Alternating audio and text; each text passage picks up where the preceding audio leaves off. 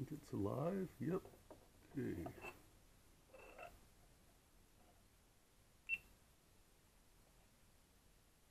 It's recording. That's recording. Hi, this is Robert. I have dueling cameras going here. And that's because I've been having issues with my old camera, which is this guy, the SJ cam. And it's been having trouble either writing to the SD cards or reading the SD cards. Either way, I'll make a video and take it upstairs and try and download it into my Adobe, what's it called? Crap. Premiere Elements. And there's nothing there. It says the data is not there or corrupted or whatever. So anyway, that forced me, I don't know if we'll be able to see this, but I have a GoPro Hero 7 Black now that I'm going to be using. And I'm still learning the quirks of it. Hopefully we're getting video from at least one of these. It would be novel. Oh, I should turn the sound down on that. So I wanted to talk about a lot of the, there have been a few changes besides the new camera. One is, if you look, that's a new television, you know, so it fills the entire space between the speakers. That's a Sony, what is it, the A80J OLED TV, and has an amazing picture. Definitely better than my 12-year-old Samsung that I had. And that pretty much ate up a bonus that I'd made. And but it's a stunning picture on the thing. Can't wait to see if I see a increase in the quality of the video on the GoPro here. This is my first official GoPro. The SJ has always been a little fussy for me. I got it to do cycling moto vlogs, and always hated that it turned my red motorcycles orange. You can see that if you look at any of the old Superhawk videos. I think it even does it with the Ducati, even though the Ducati are nowhere near scarlet. It tends more towards the crimson side of red. Excuse me, I'm drinking coffee.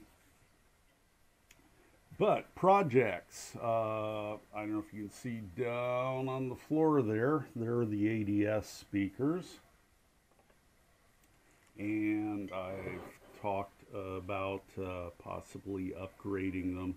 And I did open them up the other day, and you'll probably be seeing some pictures of them that I'll be posting.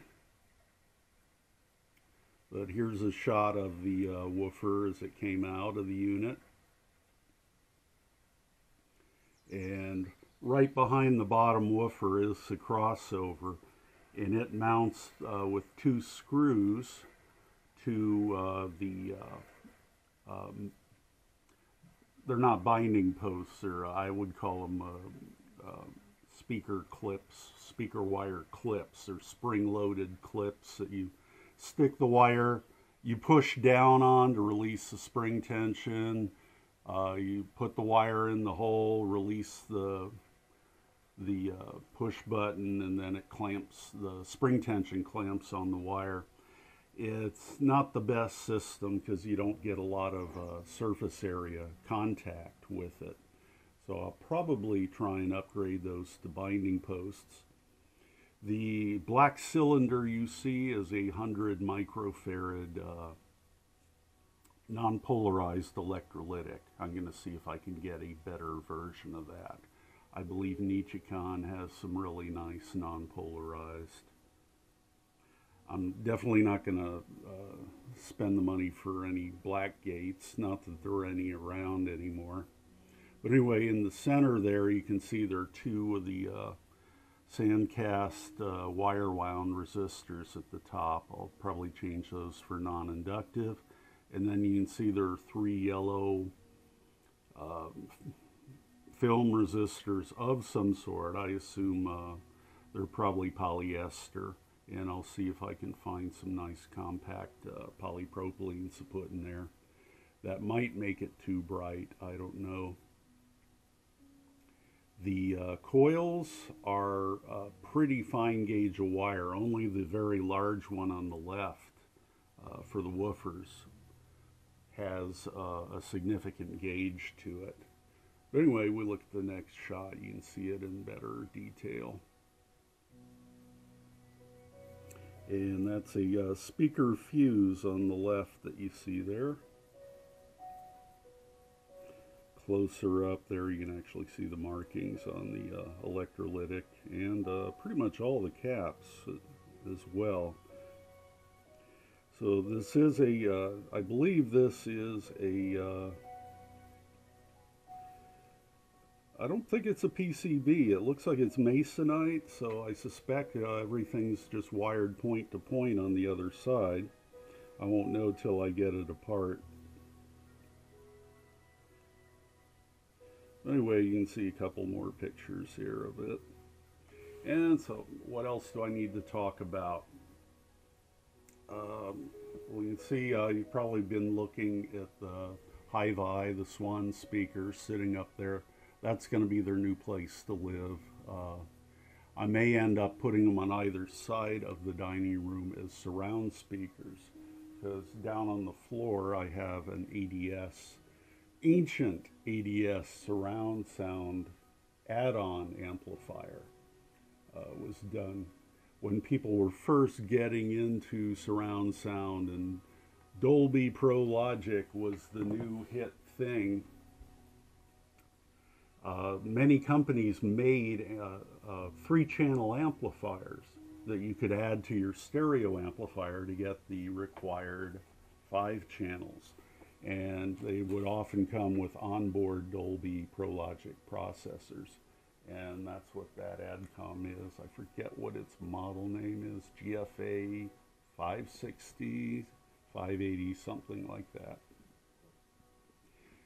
Anyway, it's a bit noisy. It's got a little bit of offset, which I need to look at. It may need the input op amps changed on it. But the thought is to give it a Wi-Fi hookup to the main system and use it to power the Hi-Vi speakers back here in the dining room for surround sound. That's about as far as I really care to delve into surround sound. There are probably newer and better ways to do it, but I have that ADCOM unit, so why not? And the other thing, oh yeah, let's see if I can find that. Looking at my phone for the pictures I've taken. I did make one change to the Nelson Pass F6. And that was, you may recall I told you that the thermistor on the transformer primary was running quite hot. It was up at 80 degrees centigrade, which is not far from the boiling point of water, so I was concerned for its longevity. And I ended up just getting another thermistor and hooking it up to the circle tab. What are those called? Oh, well, can't see it. It's under the wreckage.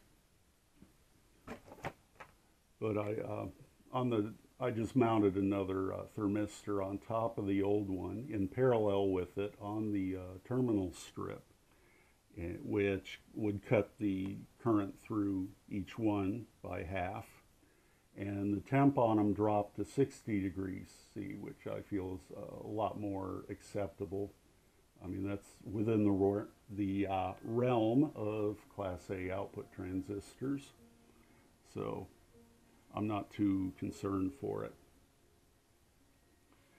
The other thing, let's see, so much news. I mean, my life is just brimming with excitement. Not really.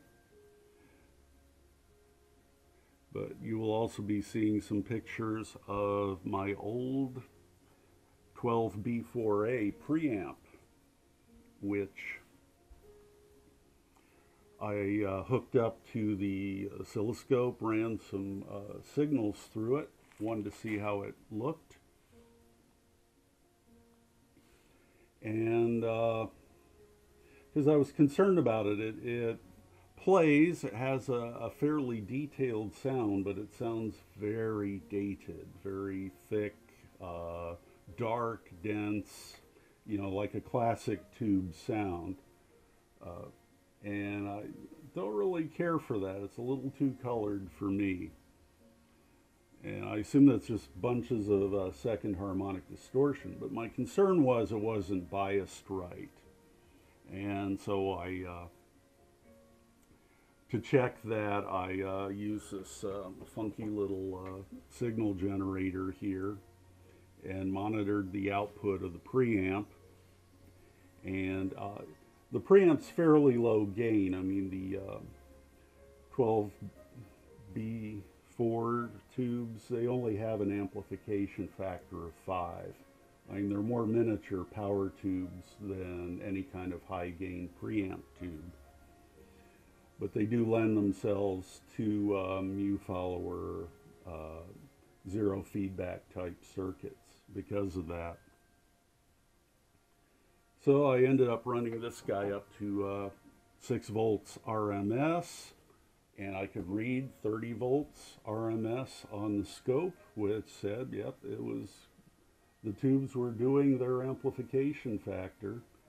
So I think I've got it biased properly. I saw no premature clipping on one side or the other, which was my main concern. You know, I figured as dark as it sounded, I'd probably just, you know, once I got up above 2 volts, I'd probably see one side starting to clip. Some indication of non-linearity, but didn't see that. And you can also see here that I once again have the Aikido board out. I need to finish this thing. I've been putting it off forever. And part of that is just kind of disappointed in how I'm going to do it. I think what it looks like here, you can see I've got the power transformer on the right, and then the filter inductor on the left. This will be my first time putting a filter inductor in a preamp, so it'll be interesting. This you configure yourself, and I have it configured actually as a headphone amplifier, because I want to see how it'll sound with a very low output impedance. So anyway, that's going to go inside. I'll probably mount it on this floor. Actually, what I should do is take, whoa, yes, hook that. I just pulled the whole mic assembly off the table. I might just mount everything on this bottom plate and then use a long service loop of wire to put, and then use the main case as the top cover. That way we don't see the seam too well. It's not too prominent on being on top. It'd be on the bottom then. This has wood pieces that go on each side. Anyway, it's going to have this selector switch, which you get online from, I believe it's from Triode Audio. I forget who was selling that. Tubes and More, somebody. And then, of course, the classic Alps Blue the Blue Beauties or whatever they call them. And they'll probably mount on the front here. But I think that's it. That's a little taste of what future projects will be. Oh yeah, there is one more which will be happening this winter. If you look, you can see there, those are the frames for the high-vis speakers, for the speaker grills, which I'm probably never going to use. But the box behind them is a chassis for, it's another DIY audio Galaxy 5 unit high case, because my thought is to convert the